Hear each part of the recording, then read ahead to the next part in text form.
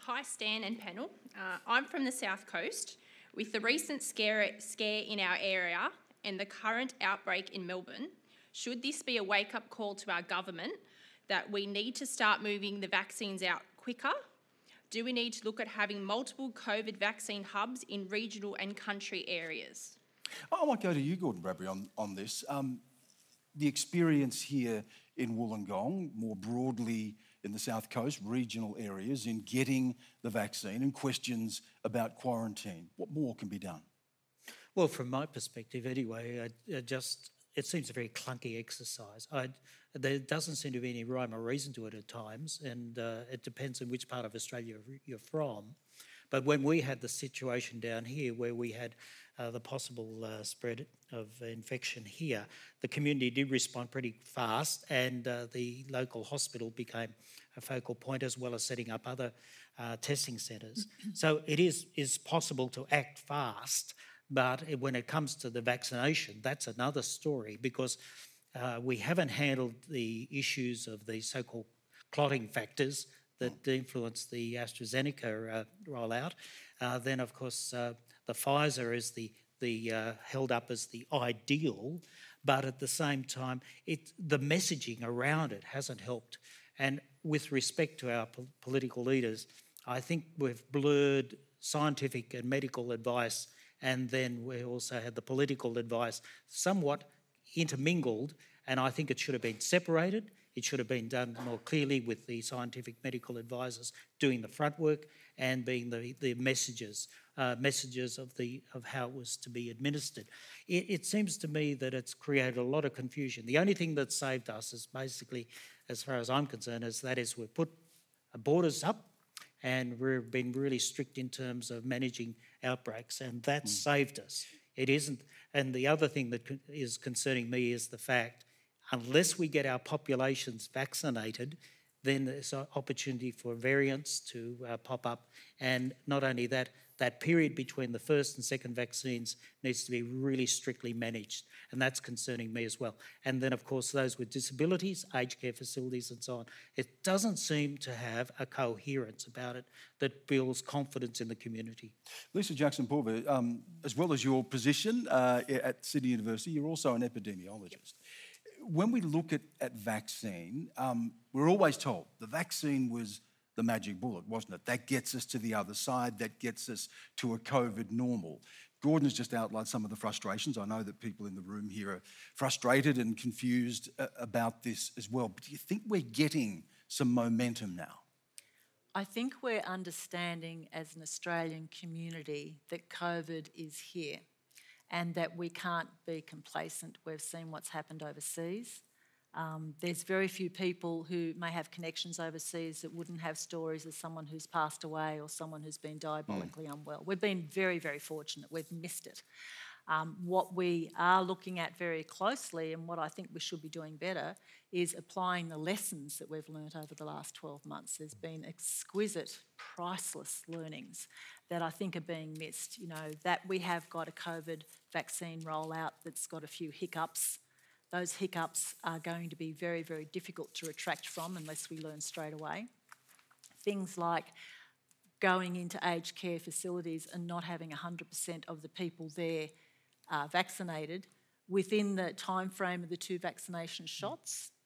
And that means the staff, that means the frontline staff, the nursing staff, the carers, the cooks, the cleaners, the drivers, the bus people. It has to be the whole kit and caboodle. And it can't be this ad hoc process where, oh, great, we've got some leftover vaccines, let's get them in the arms of health workers who may not have a second vaccine booked. Because the thing works and the efficacy of the vaccine is based on 2 shots, not 1. So this whole story has to be a little bit better coordinated, and I think we need to get very serious about it. Winter is here. Can I just ask, if you don't mind, can I have a show of hands, how many people in the room have not had the vaccine, fully vaccinated, have not had? Wow. And have had, hands up, 1, 2, 3, 4, maybe half a dozen or a bit more.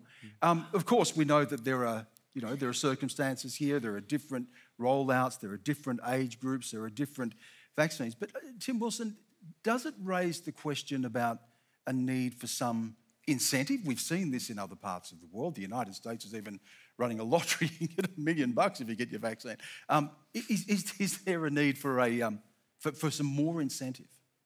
I'm not convinced that there's more incentive for individuals. I suspect that the people who haven't had their hands up before saying they haven't got it, the overwhelming majority would be encouraged to get it and would be happy to get it, not just to take care of themselves, but their sense of responsibility towards others. And that's something that's obviously a very live conversation in Victoria right now. But, I think there are ways you could establish incentives with some of the providers to deliver vaccine rollouts probably a bit more efficiently so that they meet benchmarks to make it attractive. But I think for most people who want to do the right thing and want to be vaccinated so we can return to a COVID normal, I'm not sure that an incentive is going to do much.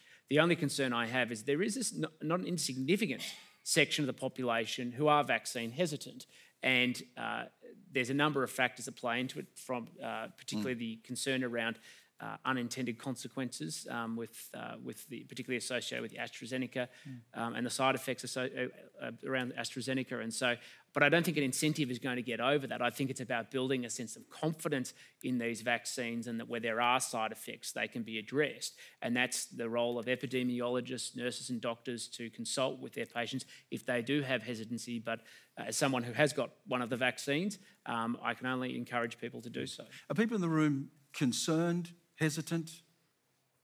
Concerned, hesitant? No. Yeah, there's some. Yeah. It's a mixed bag. Yeah, it is a mixed bag. I think Diane, hesitancy's changed though a little bit. There's not as much hesitancy as there was before. I think Victoria's taught anyone who was hesitant that we can't be hesitant. Well, we've seen a spike, haven't we? We've seen a spike in vaccines after the... Exactly. Can I go and to we've been told that there's a supply problem. And so, across Australia, people are thinking, well, people in aged care haven't had it yet. My mother only had her first jab on the 26th of May, just last week. I got mine earlier, my brother, a month before, 2 months before. So we've been told there's a supply problem, and so we're doing that family hold back thing. It's not my turn yet. I think we really need some very consistent and unified communication.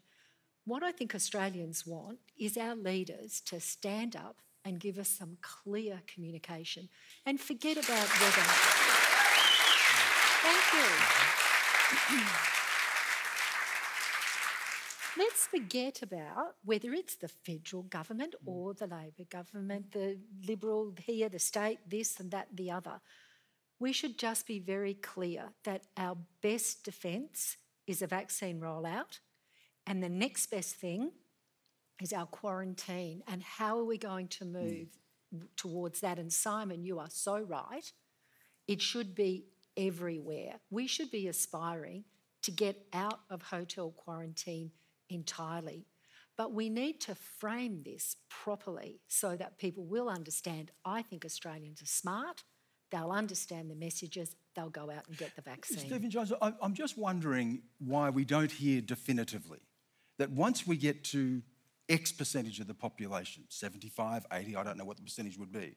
Once we get to that percentage of the population with the full vaccination, once we have the quarantine, we can make a definitive promise that there'll be no more lockdown, that the borders will be open, that we'll be living with COVID rather than trying to shut ourselves down and avoid any COVID, which in a world where it is going to be around for a long time would be impossible. Yeah, look, I think getting back to your original question, should we have incentives on the table? I think the best incentive is keeping yourself, your family and your neighbours safe. Correct. Keeping our hospital wards empty, ensuring that as a community we can return to normal. I wouldn't rule out some of the things you're talking about down the track, but frankly, the biggest issue we have at the moment is supply and getting the supply chain sorted. I imagine there'll be plenty of people in the audience who've rung up for their jab and been told maybe a week, maybe 2 weeks, maybe a month. It's a lot of nodding. Or you're not in the category. I'm sorry, you don't fit a category. Or which one you can get. Which one? Yeah, and I actually want to the point that a couple of people, we've got two good vaccines that are available. Yeah, they're both safe. They're both world-class vaccines, and I think it's incumbent on people like me and Tim and other community leaders to be instilling confidence in the community based on the medical evidence that is available.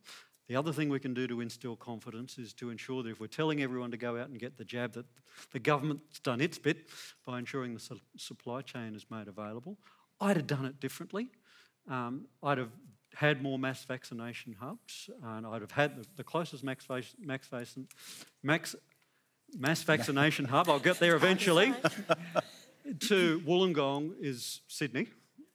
We're the third biggest city in New South Wales. You've got to travel 2 hours to get to the closest hub. So I'd have put them in large regional areas. I probably would have worked more closely with the New South Wales and the state governments who do vaccination programs every day of the week and use the GP network as a backstop, not a main stop. And then I think we've also got a role as leaders, as I said, to ensure that we're running the PR campaigns and ensuring that the things that we say are adding to confidence, not detracting from it. Could I just throw in another bit that really did concern me? And suddenly when we had the first case of a negative reaction to a AstraZeneca, it suddenly was headlines, and it was not put into context. And trying to get the statistical message across to the Australian community that this was an aberration, and a statistical aberration of a level that didn't warrant the amount of media attention that was focused upon. That's what caused, can I just finish? That's what caused the problem. And I really think that we need to tidy up the messaging about how we handle this pandemic, and also especially the rollout of the vaccinations. But using those statistical aberrations, the way the media highlighted that, and in such a way as just instill fear in people. I've got a greater chance of being eaten by a shark off Wollongong Beach than I had dying of COVID vaccination.